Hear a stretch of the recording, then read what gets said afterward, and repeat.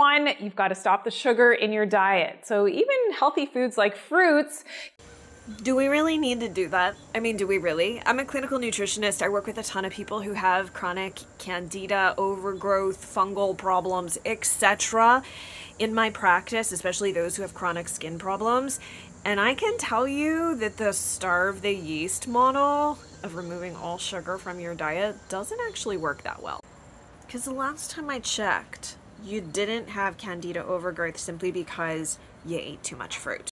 So when I work with clients, I actually have them leave in sensible amounts of sugar that also brings them joy and a sense of normalcy. So one thing that you can do are low glycemic fruits like berries. You can also do healthy starchy vegetables like carrots and beets. I also don't mind that little square or two of chocolate. But if you think that just removing all sugar is going to eliminate the yeast,